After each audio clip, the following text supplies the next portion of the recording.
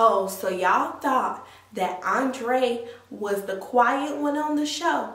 Well, he's ready to talk now.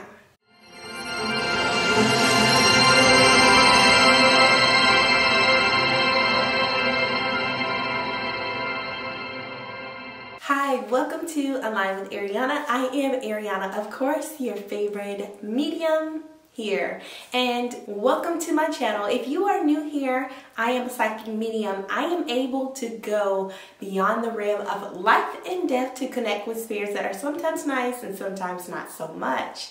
So in this Tell My Story edition, many of you have reached out and wanted an update. So in this Tell My Story edition, I will be connecting with Andre Montgomery. Now, Andre Montgomery is the nephew of Miss Robbie from Welcome to Sweetie Pies, and he was killed on March 14th, 2016. Now, the person that was arrested for this case is Tim Norman. If you guys don't know, I had already covered two parts to this story, but as we are getting closer and closer to the trial that is coming up, I want to connect with the energy of Andre to see how he's doing and how he feels about this energy. Now, if you are new to my channel, welcome and enter at your own risk. I will be connecting with the energy of spirit to deliver the messages for Andre Montgomery. Now, everyone is proven innocent until guilty, but there are many allegations against Tim Norman, and as it has been reported from most sources, many people that have been involved with the case have been reported that they have turned against Tim Norman and accused him in the plot for murder for hire against his nephew, Andre Montgomery. So in this Tell My Story edition, I will be connecting with this energy. Yeah, okay, so Andre, can you begin to tell me how you feel and where you are right now? What has happened to you? Okay, Andre is here and ready to connect. So Andre is referencing that he has, wow, right now he describes that he's in a beautiful place. Okay, he is describing to me that his transition has been one that's in a beautiful place. He knows that he came from a loving, from a kind place. Now he wants everyone to know that no, he's not, he doesn't want people to view him as like being just a perfect child, a perfect, you know, being. However, he's saying that he was a human being. He was having his human experience. And he's also mentioning that he feels some sort of like guilt surrounding the whole thing, because he's saying that night he was smoking, or he was like smoking very heavily, and he feels like that it clouded his judgment to make the best decisions for him. So he's really feeling like the energy of like not being at his very best. Now, he does reference that it's really no excuse to what happened. He is fully aware of the people that is involved that happened, and he's asking for us to send prayers out for his cousin Monique. He's referencing that because he's saying that she is having the hardest time with him, with his transition and coping with everything, that even to the point where he's like watching over her. So he's also, and I don't know if I should say this. Should I say this?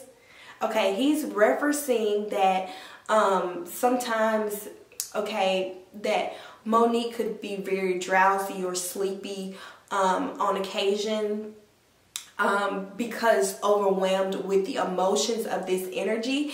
And she's very, this is what he's telling me, you guys. He's telling me that she's very upset with the way the family is handling the whole entire situation. How some people are choosing to still like stay and stick around Tim, okay? Some people are still choosing to like be by his side, support him, and she's very upset with that because Andre is referencing that everyone knew that when the news broke out about Tim, in this situation, the word has been traveling around underground for quite some time what had happened. So there have been rumors, and this, you guys, I'm telling you, this is what I'm picking up from Andre. Now I'm connecting with the spirit. Andre is saying there have been rumors before this all hit the news that there was some sort of connection of Tim having something to do with this, because the vibe of Tim was always off. Even at the homegoing celebration for Andre, they are saying, I'm hearing from spirit when I say they're saying that that Tim like showed up like not on time, or it was weird how his timing was when he showed up, or he didn't show up on time. He didn't.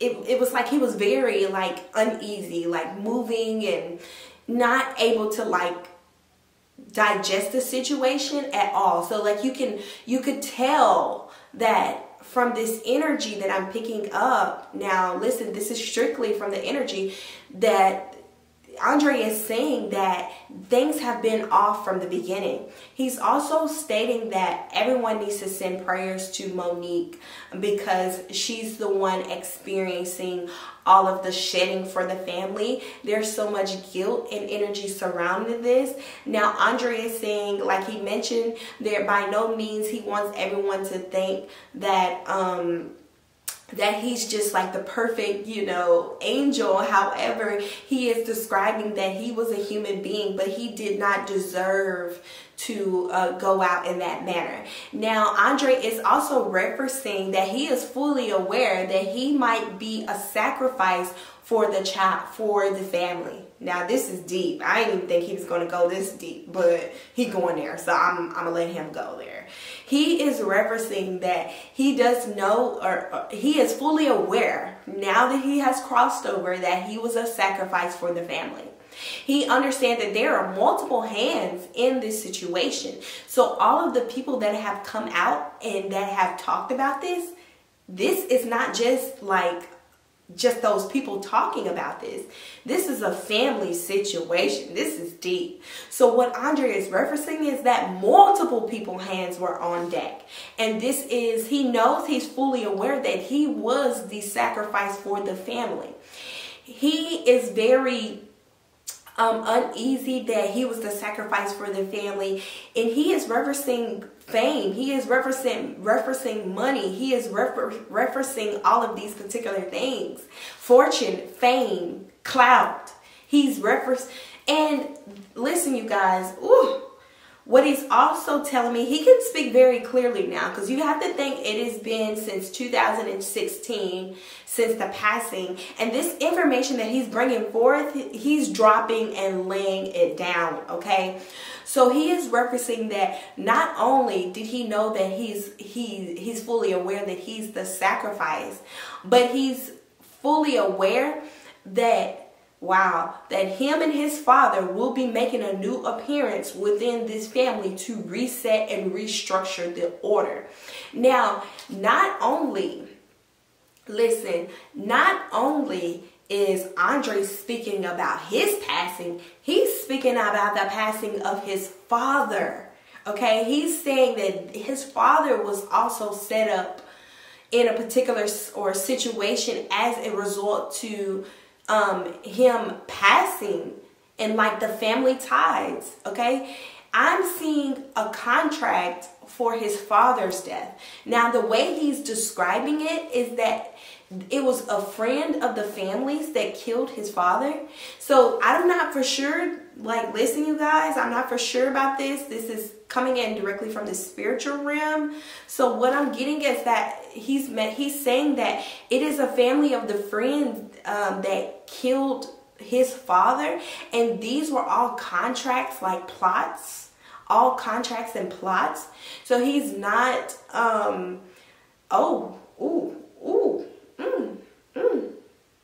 listen, he's laying it out. Now, what he's also telling me is that one of the biggest secrets in the family that a lot of people don't know about is they are referencing that Tim might not even have like the same blood as the family.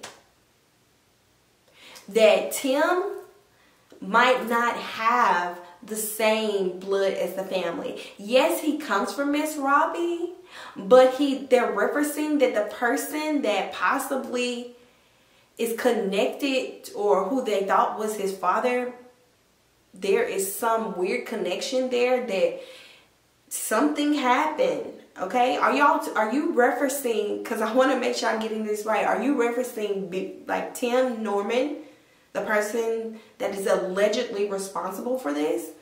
Or are you referencing his son? Because if I'm not mistaken, his son is Tim Jr.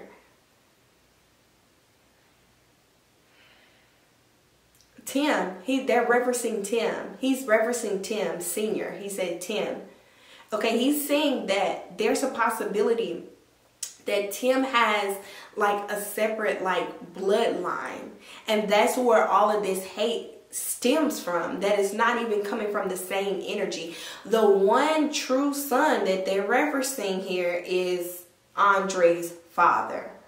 Okay, Andre's father. Now this is coming from the spiritual realm, so this could be what Spirit is saying, like the royal bloodline. The ones that was heir to the throne would be Andre and his father.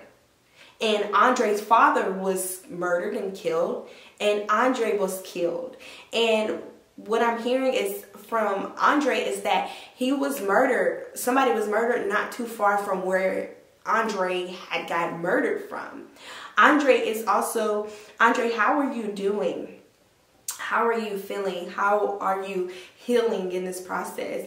Andre is very thankful for the way that some individuals in his family have supported him to elevate.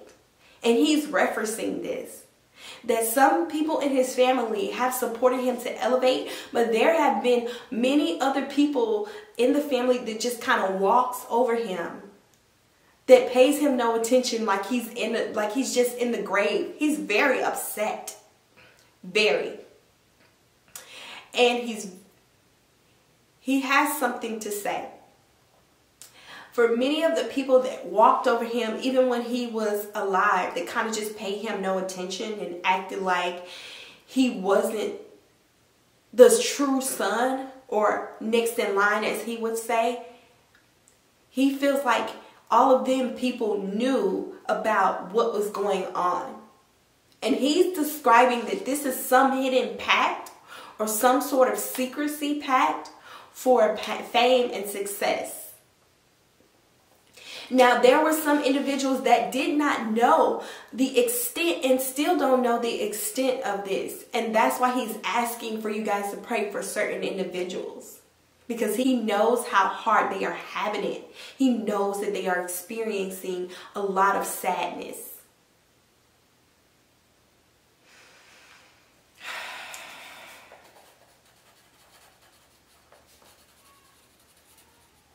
Okay. Andre is saying that through hell and hot water, this family is going to come down in its sort of destruction as it resorts to money or fame. Now, he's not wishing it on like the people that support him, but he is not happy with his grandmother. He is not happy with Miss Robbie. He is describing how the pain that she is continually causing.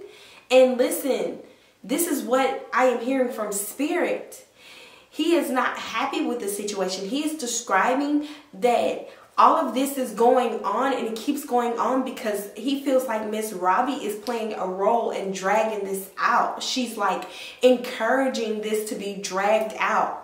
And then he's also mentioning that some people won't even stand up for the truth. And it's disgusting. Right now, what he's describing, what is going on inside the family, is there is a lot of lines that have been drawn. There have been a lot of lines drawn. You have some people that are completely disgusted with the situation, and you have some people that's in support of Tim just because he's present.